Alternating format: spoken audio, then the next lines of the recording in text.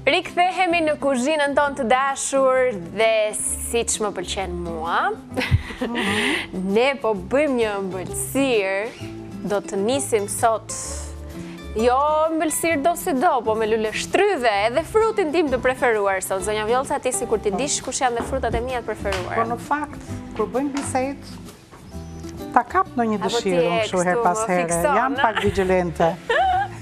Dhe e shënoj edhe mundohem që të plotësoj dëshirat e tua dhe të tjerëve këtu. Tani, këtu kam vendosur luleshtrydhe, një tas nga to luleshtrydhet, 400 gram duhet, se keni më tepër mirë.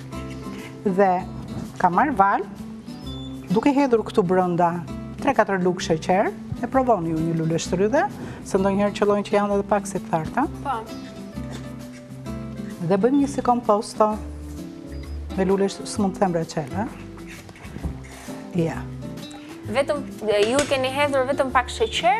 3-4 lugë sheqer. Lëngu natyre është bërë ashtu si sheqer, e lëngshme. Një lugë gjelle lëng limoni, ja, largojmë limonin, mbaruam pu, dhe e lëmë që të zjej për 15 minuta. Parë se hodha në plera limonin e mirë. Jo, e moron. Jo, më ndodhë në herë kur kam 100 punë për të bërë. Tani, duhen të gjitha këto përbërës, që ne do t'i montojmë në një gotë, por mund t'a bëni dhe një tepsi, duhen të gjitha të jenë të ftohta. Ne nuk e realizojmë dot, mund të na vishet në qigota, po, besoj se Anvisa do na justifikojnë për këtë, po. Dhe do t'a largojmë dhe pak, do t'a hedhim në një tas. Po. Kemi një tas, po është si është më i hapur. Kaj, se ndoshta na ftohet më kollaj. Po. Që ti kemi në temperaturën e duhur. Më shumë se 15 minuta nuk do t'a lini, unë e kam vendosur që herët, do t'a bëjmë me qfarë, me budingët që kemi ne këtu të kompanisë të uta. Kemi buding vanilje, buding me fruta pylli, kemi krem karamele, kemi buding me luleshtrydhe, po me që ne kemi luleshtrydhet e freskëta, e lëm këtë për njerë tjetër. Do të marrim pra budingun me vanilje. Shumë të mira, atër po i largoj këto. Budingun do marrim edhe një tjetër, një gjys do hedhim, se e marru. Ose të i vete shporta, se duke në... Do ta hollojmë në pak qumësht të ftohtë. Aty kam vendosur qumshin për të ngrohur gjithsej 750 ml qumësht, ku për një pako ne mund ta tresim në 500 ml qumësht.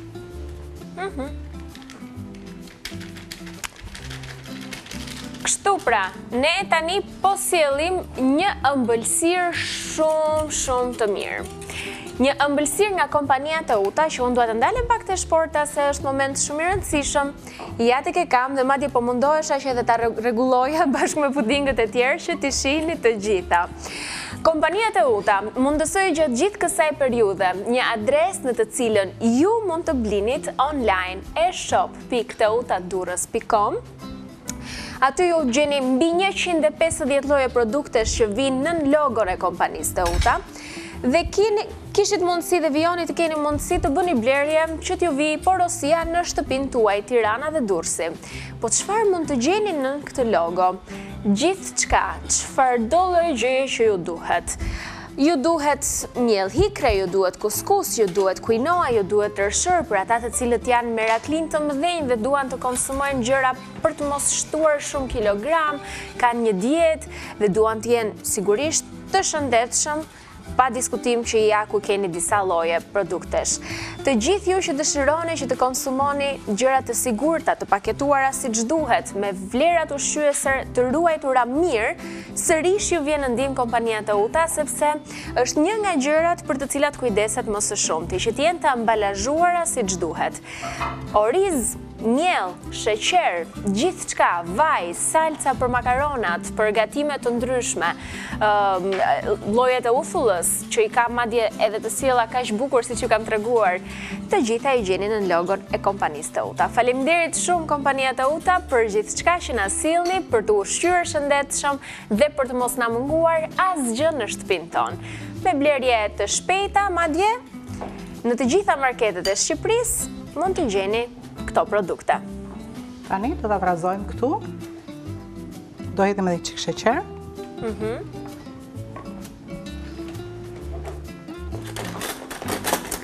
Pudingu me vanilje është fantastik.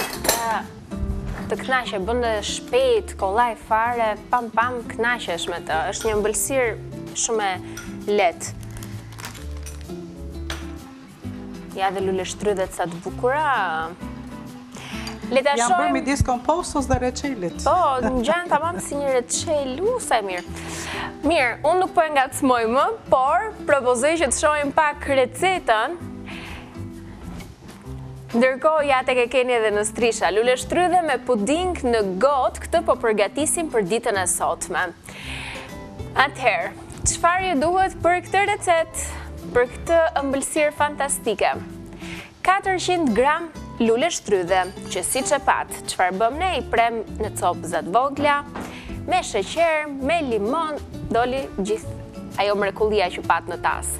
1 lugë gjelle limon, 4 lugë gjelle sheqer, gjithashtu ju duen 750 ml qumësht, 100 ml pana ëmbëlsire, ju duen biskota, ju duen gjithashtu edhe 2 pako puding.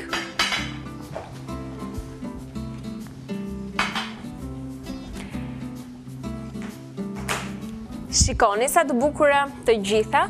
Zonja Vjollca, po shoh që ke bërë gati edhe biskotat. Po. Që kanë lady finger këto që do përdorim. Po, që janë për... Ja ku i kemi. Për çdo lloj ëmbëlsire. Edhe këto na i ka për kompania të uta. Ne jemi kujdesur që t'jenë të gjitha siç duhet. Edhe të japim këshillën, sugjerimin në të gjithë komponentët ashtu siç duhet. Këto përdoren për tiramisu, siç kemi sjell me zonjën Vjollca, por edhe për shembull për ndonjë tortë që dëshironi ta bëni vetë. Po, zvendçon shkëlqyshëm pande Spanjën, a? Po. Bazën e një ëmbëlsire shkëlqyshëm. Je, këtu i kemi. Tani, mund të vish të më ndihmosh çik këtu? Po. Duke çuar deri në fund dorën se na ciknoset pastaj edhe. Po, e vërtet. E mban përgjithësinë ti, ha? Me prishun muhabetin pastaj. Mbaje këtu. Ja ta përziej. Trazojmë. Aromën e vaniljes e pas ka shumë të mirë. Tani, kombinimi këtu në gotë, bëhet sipas preferencave të secilit. Unë për shembull, nëse nuk do ta hidhja luleshtrydhen vetëm në fillim, do t'i lagja me qumësht. Me qumësht dhe do t'i vendosja në gotë.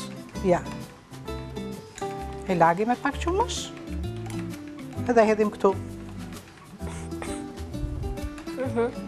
Në mënyrë të çrregut, ha? Po. Edhe më bukur del ashtu, në gotë. Se gjërat mira? 2 po i bëj ndryshe. Po jap alternativa të ndryshme. 2 po i hedh me luleshtrydhe. Do marr një lugë këtu? Po. Ma fal. Po marr lugë të vogël që mos bëhen pis.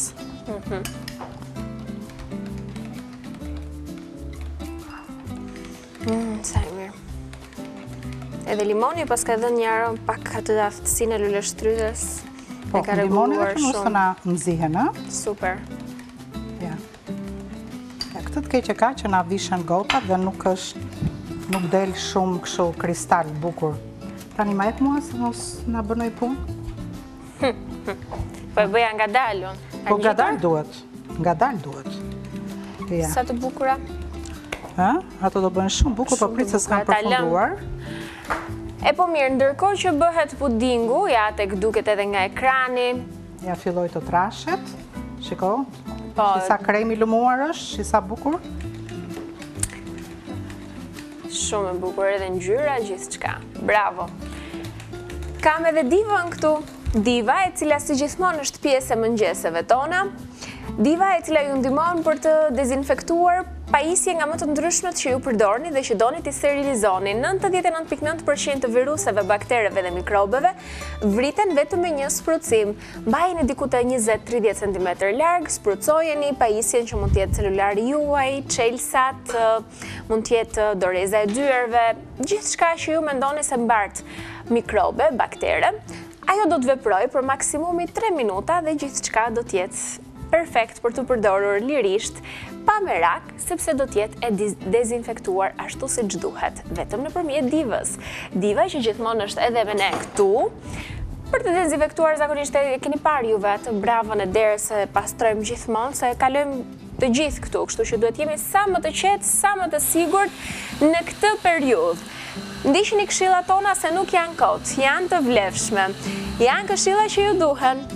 Ndërkohë po shoh këtu se çfarë bëhet. Katerina, se po flisje dhe hapa çesmën, po. Ska gjë. Duhet patjetër që ta ftohim. Po, duhet ta ftohim mirë, se duhet hedhim këtu dhe kremin pana dhe ta trazojmë së bashku me kremin. Po, të ndihmoj unë? Ke nevojë për gjë? Ja. Atëherë mund ta shoh pak tavën si është bërë deri tani, sepse jemi drejt fundit dhe mirë është her pas here t'ja hedhim një sy. Të shohim pak. T'ju them sa e mirë. Ka marrë ngjyrë? Po, ka marrë, unë them se është gati. Sa mirë, është shkëlqyeshëm, shikon? Shumë e bukur. Si duket sikur ke hedhur vezë të rrahur sipër. Shkëlqyeshëm. Më thuaj ti pastaj zonja Vjollca kur ta nxjerr nga këtu? Jo, ne mund ta fikim, ta lëm aty sa të boshatisim tavolinën. Edhe sa minuta kemi? Po, kemi edhe 10 minuta. Po. Kështu që unë thjesht po e fik atëherë furrën. Fike dhe lëra aty. E fika dritën, s'besoj se keni problem. Ja tek është. Kjo ishte receta e parë. Çfarë budingu. Po çfarë budingu se kam provuar. Shumë e mirë. Mirë. Shiko, nëse do t'jemi në kushtet e shtëpisë dhe kemi kohë mjaftueshëm, ne mund të veprojmë kështu, si e gatuam budingu, e hedhim, i vendosim një celofan jo sipër tasit, por rrafsh këtu e ngjeshim me dorë sipër kremit. Dhe mund ta vendosim në frigorifer ose jo, në temperaturë ambienti, e lëm derisa ajo të mpikset dhe të ftohet. Po sigurisht që do të ngurtësohet një çik. Mbasi të kaloj kjo kohë, do të hedhim këtu kremin pana. Është e vakur tani, ë? Po, se ndihmoj edhe ujë. Jo dha qumështin. Ashtë e tjetra? Ska gjë, se shumë pak hodhe. Ja, pak pars. Ja, ku po bëjmë gati ëmbëlsiren. Dhe do të arrahim tani. Me rase elektrike që kemi bërë gati. Po. Po kaloj këtej, mos të pengoj. Po përgatisim një super ëmbëlsirë. Le të shohim edhe një herë grafikën. Është momenti për të parë se çfarë do t'ju duhet për këtë ëmbëlsirë. Luleshtrydhe me puding në gotë i jemi duke bërë tani. Çfarë ju duhen për të? Ju duhen 400 gram luleshtrydhe. Gjithashtu një lugë gjelle limon, 4 lugë gjelle sheqer. Të treja këto ne i përzijem së bashku në tigan si çepat që u bën ato luleshtrydhet ashtu të lëngshme të mira si reçel. 750 ml qumësht, 100 ml pana ëmbëlsire, biskotë, si çepat ishin biskotat që quhen lady finger, që përdoren shumë për ëmbëlsira, dhe 2 pako puding, që sigurisht ishin të kompanisë të uta. Dhe ëmbëlsira jonë duket që do jetë shumë e mirë se ka një aromë fantastike këtu. Ndërkohë tava vjen sikur kemi gatuar pizza edhe duhet ta përgatisni se s'bën. Është një sugjerim shumë i mirë i zonjës Vjollca për ditën e sotme. Si gjithmonë në fakt. Me shumë sakrificë, Në transmetime direkte kështu është kjo punë, ja ne të dyja bëjmë xhiro këtu. Kalojmë andej se kështu e do puna siç bëjmë në shtëpi. Tani shiko sa kremi lidhur që është. Është i ngrohtë, se po t'jeti ftohtë, është në një gjendje më të ngurtë. I pastrojmë në fund ato. Po, thjesht po e bëj gati, po jo e lë këtu. Tani, erdhëm deri këtu në mes, përsëri do vendosim biskota me qumësht. Që, ja. Shumë e bukur. Zonja Vjollca, këto mund bëhen me këto biskotat, mund bëhem biskotat të zakonshme, po t'i thërmojmë me duar, që t'i lëmë si copa të mëdha, besoj, prape mirë duhet dalë. Po kjo duhet ta kompletoj si që duhet recetën, shia e këtyre lady finger që janë fix për këtë punë. Po ndonjë frut tjetër mund të përdorim përveç luleshtrydhes? Po, fruta pylli, po. Po, dhe kombinoj me pudingun, në? Po. Ja, tani do shtroj edhe një shtres tjetër me biskota përfunduam, edhe pak kemi. Pra kemi dhënë dy versione. Njërën që do ta bëjmë vetëm në fillim fare me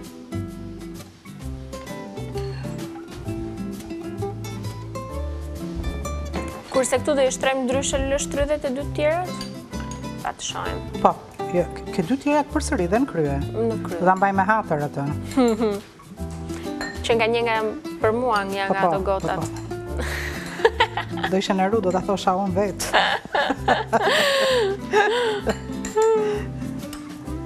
Shumë të mira. Jemi në, besoj, 3-4 minutat e fundit, apo jo? Mbarua me heqim dhe këtë. 4 minutat e fundit. Që të rregulloj vendin, sepse pas pak do të vendosim edhe tavën. Këtë s'na duhet, më? Kjo zonja Vjollca nuk besoj se na duhet tani, a duhet, më fal. Ti mendove se ta kruje ti, e? Po. Ta kam dënë ke tjetra. Se jo, është bërë parashikueshme, jo për gjë. Mos rire, mos u shqetëso fare. Ta kam lënë ke tasi tjetër. Shumë të mira. Mirë, besoj jeni kënaqur duke i parë edhe nga ekrani se sa të shijshme duken. Tani do ma lagësh një çik atë letrën, po. Edhe ma pastroj çik të gotën, se nëse do t'ishe më e ftohtë, do ta vendosja në një xhep pasticërie dhe do punoja shumë komod. Tani i hedhim në fund, e mbulojmë komplet me këtë kompostën që përgatitëm.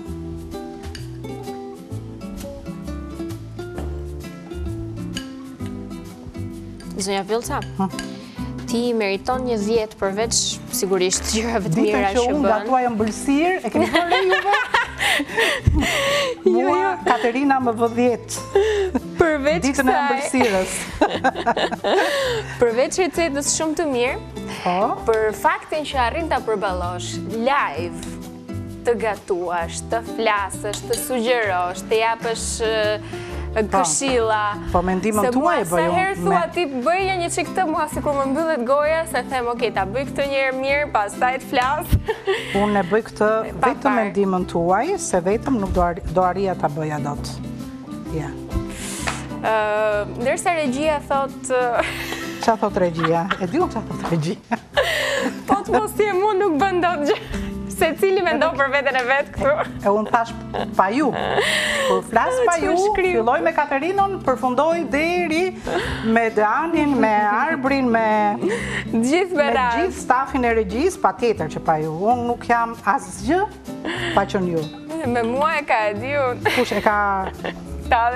Regjia bën shaka me mua. Jeni të tmerrshëm. Këtë ku bëni? Po, kështu që tani do ta nxjerr tavën. Sepse është duke përfunduar koha. E po largoj dhe këtë tasin. Dhe ju bëf të mirë. Këto me të kuqe më pëlqejnë më shumë. Të lumshëndoçkat. Shiko, edhe kenet moshuarit ka një çik kështu, ka mbetur pak pjesë nga fëmijëria. Dhe më ngjyra e kuqe më tërheq shumë. Janë shumë të bukura.